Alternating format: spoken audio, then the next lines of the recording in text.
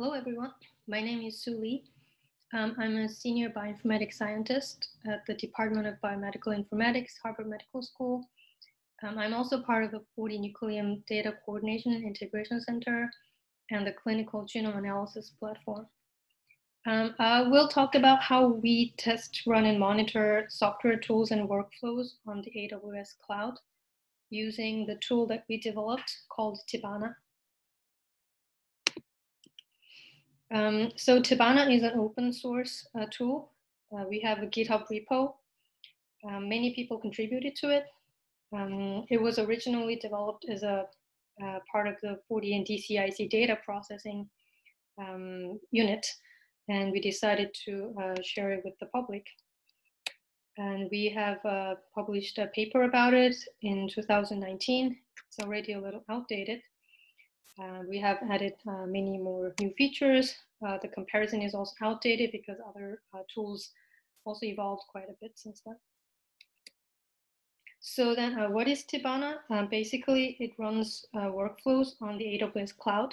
It can run CWL workflows, WDL workflows, and also bash commands. So then how is it different from other workflow managers? So I think one good way to do that is to mention what Tibanna does and what Tibanna doesn't do. So let me first go over what Tibanna does. First of all, it launches a compute environment for a job. Basically, this means that it launches a virtual machine with a temporary disk space attached. On AWS, they are called EC2 instance with EBS attached. And then it runs a job on this compute environment that was launched. The job can be a workflow or a command. And then it collects logs and metrics for the job. And then after the job is done, it removes the compute environment. In other words, it terminates the EC2 instance. Then what doesn't Tibanna do? So it doesn't launch a job to an already running compute environment. It launches a new EC2 instance for every job. It does not parse a workflow to create and schedule jobs for individual steps. It runs the entire workflow on a single EC2 instance. It does not create or use a cluster of EC2 instances that shares disk space. It uses a single EC2 instance with its own isolated disk space, and it does not share any space with other instances. So basically, when a user submits a job to run a workflow for a given input file, Tibanna will create a new instance, and then it pulls this workflow to the instance and then runs the job, basically. So it doesn't parse the workflow into steps or groups of steps and then runs each step in different machines. Tibanna does not do this. It runs the whole workflow in a single machine. And a common approach is to create a cluster of EC2 instances with a master node and then runs a workflow inside this cluster. Again, Tibanna doesn't use a cluster approach. It just launches a single instance and runs a workflow there. So then what does it really do? Is it still useful? So what it does is basically a lot of miscellaneous tasks around it so that the user doesn't have to manually do those things when they run a workflow on the cloud. So first, when it launches an EC2 instance, it creates Docker container inside it, which contains the set of scripts called Tibanna AWSF, which basically tells the instance what to do. It contains CWL tool to run CWL workflows and also Chromewell to run WDL workflows. So then Tibanna AWS script pulls the workflow files from either a public repo or an S3 bucket, which is a permanent storage on the cloud. And then it will run either CWL tool or Chromewell to do the job.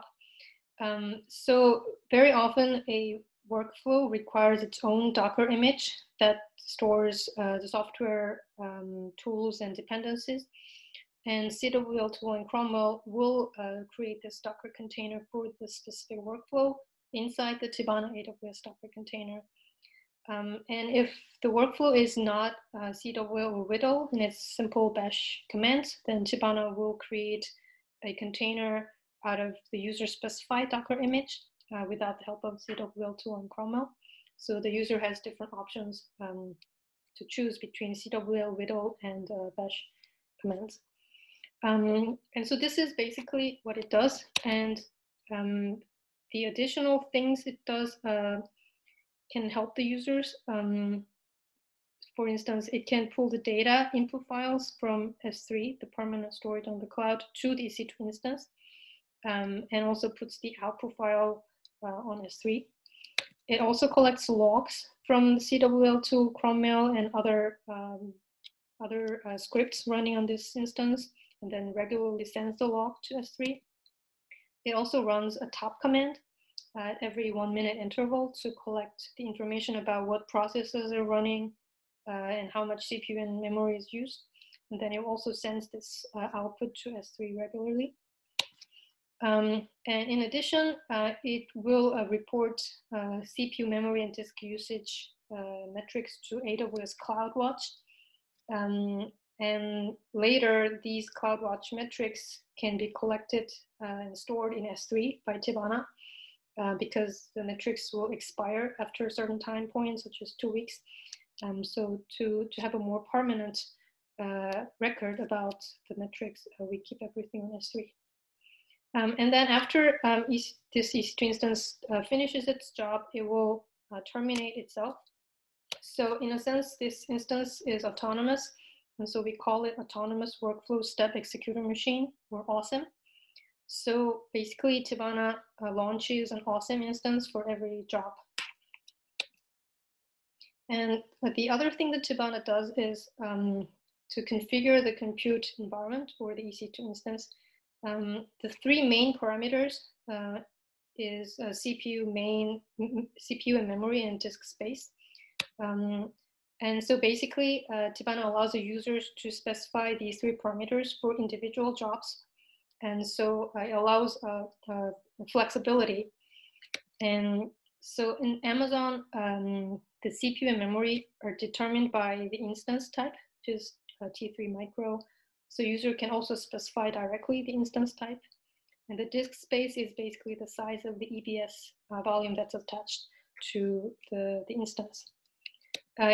Tibanna also allows the users to specify other optional parameters, such as IO parameters, and whether to use spot instances or on-demand instances, etc. So basically, the idea of Tibanna is to make life easier for the users. So it does all these tedious miscellaneous works automatically. So for a user, it's just one command. Type Tibanna run workflow with one input file that's basically in JSON format that contains all the specification of what kind of workflow to run and what kind of input file and what are the configurations for the EC2 instance. Tibanna also offers Python API, so the same thing can be done in Python as well. So this is what the input JSON looks like. It's basically two parts, args and config. The args part contains information about the workflow. So in this case, it's about CWL workflow. It has the location of the CWL workflow and the CWL version. And then there's input file, the bucket, and the object key for the input files and the input parameters for the workflow. And then it also specifies where the output should go to, the bucket name, and the key names of the output. And then inside the config section, you can specify CPU, memory, and the EBS size. Instead of CPU and memory, you can also specify instance type directly. Here you specified whether you want to use spot instance, and then you can also specify which bucket to put your log. So this is a simple example. There are many other options that you can add. If you're interested, you can check out the Tibanna documentation for more options. So basically the run is like that. It's a very simple command. So then do we have to set up anything beforehand in order to run this command? The answer is yes. We have to deploy something to the AWS cloud, and it has to be done by an admin user. So it's also done by a single command, basically Tibanna deploy unicorn. You can specify the name of this Tibanna unicorn that gets deployed, and then the names of the buckets that this unicorn should have access to, and can do the same thing using a Python API as well. So then, what is deployed exactly when you deploy the Tibanna unicorn? So is it a cluster of EC2 instances? No, it is not. And it is a master server? No, so Tibanna doesn't deploy any server or any instance in the machine. Is it setting up the workflow on AWS? Again, it's not. It pulls the workflow on the fly for every job to its corresponding EC2 instance. So then what is deployed? So Tibanna uses a serverless architecture. It means no virtual machine or server is involved during the deployment. The only machines that are used are the ones that are actually running the workflow. So what is deployed is this thing we call unicorn. Basically, it consists of 2 AWS Lambda functions, 1 AWS step function, and a bunch of IAM entities, which is basically about user permission. And then there's 1 DynamoDB table, which is used for organizing jobs by job IDs. And so we use 1 DynamoDB table and share it across different unicorns. One can deploy multiple unicorns with different settings. So what does it mean that we can deploy multiple unicorns? So as an example here, we have 3 different unicorns with different user groups, Monty, Dev, and Prod. And so the admin can add users to different user groups using an add user command. And these different user groups have different permissions. As you can see, the different bucket access can be defined for different user groups. So this way can organize different projects with different user permissions or by different stages, such as dev versus prod, again with different user permissions, and just helping the organization of different jobs. So coming back to the details, so then what is the AWS Lambda functions and AWS step functions? So basically AWS step function consists of states and state transitions. It's just a definition of this structure in JSON format. It doesn't run anything. So when Tibanna deploys an AWS step function, it only deploys this definition and it doesn't cost anything. So basically Tibanna has 2 states, run task and check task. And then the state transitions is as in the slide, going from run task to check task and going from check task back to check task. And so this is just the definition. And then AWS Lambda functions, an actual function. So Tibanna uses a Python, but it doesn't have to be Python. This function stays on AWS normally, but it doesn't cost anything while it's there, unless it's invoked. When it's invoked, it can run instantly without launching any machine. And the users will pay only for the duration of the run. It could be minutes, seconds, or milliseconds. But it has a runtime limit of 15 minutes, and it also has limited memory. So we don't run the actual workflows on AWS Lambda. We run everything on the EC2 instance, but we use Lambdas for very short jobs, such as launching the instance and checking the log. And the Lambda function can be invoked by a step function, so that's how we connect those 2. So how Tibanna actually uses AWS step function and Lambda function to run a job. So when a job is submitted, then an instantiation of this step function is created. It's called an execution. It's basically the same structure based on the same template that's already defined. And so in Tibanna, we have 2 states. So then the first state, run task, will invoke the corresponding run task Lambda function, which will launch the awesome EC2 instance with the right input JSON. And then once it launches the instance, the Lambda exits. And then the awesome instance will start doing its job, including downloading the input files and workflow and then running the workflow. And then the instance will regularly send log to S3. And in the meantime, the state check task will invoke the check task lambda function, which will check the logs on the S3 bucket and make sure that it's still running. And in the meantime, the AWSM EC2 instance can again send a log, continue its job. So this check task and the AWSM instance are running independently. And then at some point, the EC2 instance finishes the job, it sends the last log to S3, and then it terminates itself. And then the next time the check task runs, it will know that this job has finished successfully, and then so it will call the whole execution a success. So this whole process is repeated for every job, and it can be parallelized. We have run thousands of jobs simultaneously, and they don't interact with one another, they run independently. And the AWS step function allows you to check which executions are still running and which executions have succeeded or failed. So Tibanna uses that feature of the AWS step function. So after the run has finished, Tibanna creates a metrics report in the HTML format for every job. So the first part of the HTML includes this table that summarizes CPU, memory, disk utilization, and runtime. The user can also manually add the cost after some time using the Tibanna API.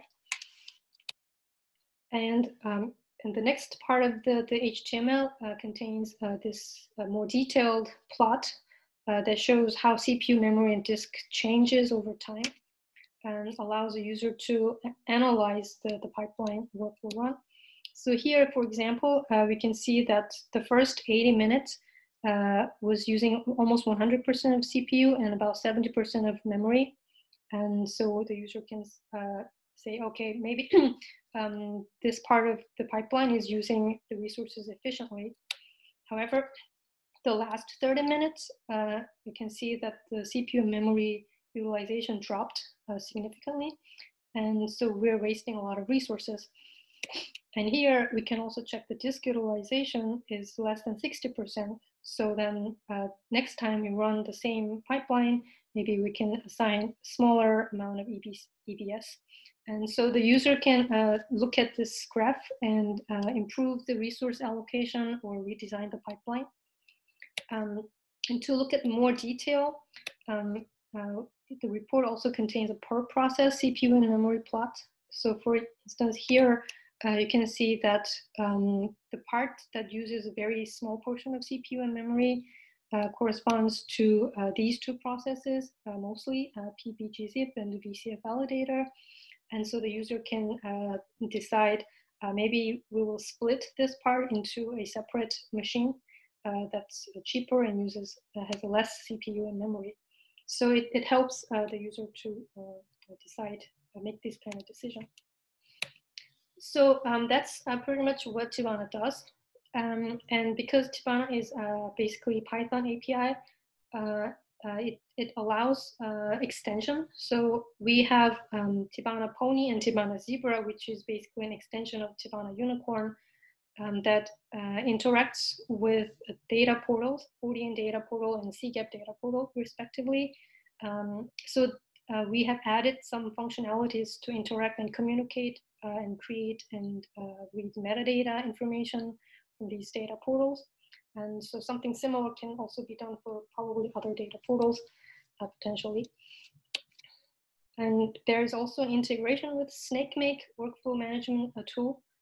So a SnakeMake software will read SnakeMake workflow and it can assign steps and groups of steps as jobs, and then it can run Tibanna as a backend to submit different steps to different machines. Unfortunately, we don't have it for CW and WIDO yet. So hopefully sometime in the future, we will have this kind of feature. And lastly, I want to show you this nice diagram that was drawn by our graphic designer, Shannon. This summarizes in one figure, basically what Tibanna does to the cloud. Okay, and thank you for your attention.